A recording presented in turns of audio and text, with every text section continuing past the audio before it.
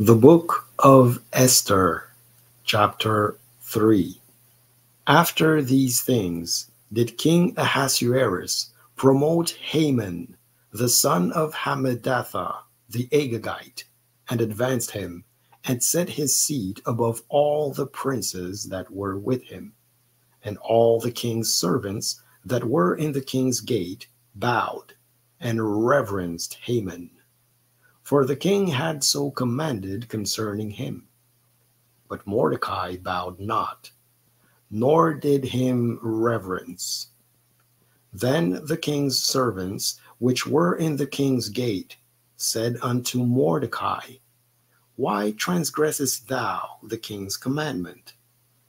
Now it came to pass, when they spake daily unto him, and he hearkened not unto them, that they told Haman to see whether Mordecai's matters would stand, for he had told them that he was a Jew. And when Haman saw that Mordecai bowed not, nor did him reverence, then was Haman full of wrath. And he thought scorn to lay hands on Mordecai alone, for they had shewed him the people of Mordecai. Wherefore Haman sought to destroy all the Jews that were throughout the whole kingdom of Ahasuerus, even the people of Mordecai. In the first month, that is the month Nisan, in the 12th year of King Ahasuerus, they cast pur, that is the lot, before Haman from day to day, and from month to month, to the 12th month, that is the month Adar. And Haman said unto King Ahasuerus, There is a certain people scattered abroad, and dispersed among the people in all the provinces of thy kingdom. And their laws are diverse from all people, neither keep they the king's laws. Therefore it is not for the king's profit to suffer them. If it please the king, let it be written that they may be destroyed. And I will pay 10,000 talents of silver to the hands of those that have the charge of the business, to bring it into the king's treasuries.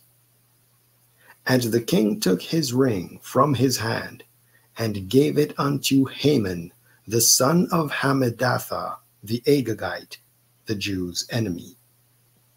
And the king said unto Haman, The silver is given to thee, the people also, to do with them as it seemeth good to thee. Then were the king's scribes called on the 13th day of the first month, and there was written according to all that Haman had commanded unto the king's lieutenants, and to the governors that were over every province, and to the rulers of every people of every province, according to the writing thereof, and to every people after their language.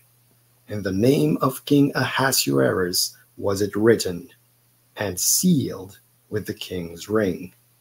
And the letters were sent by posts into all the king's provinces, to destroy, to kill, and to cause to perish all Jews, both young and old, little children and women, in one day, even upon the 13th day of the 12th month, which is the month Adar, and to take the spoil of them for a prey.